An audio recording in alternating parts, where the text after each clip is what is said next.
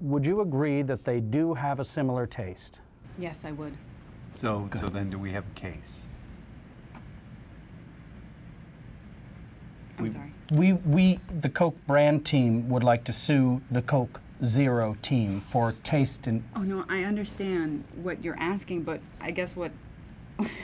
I'm just a little taken back because you guys are the same company.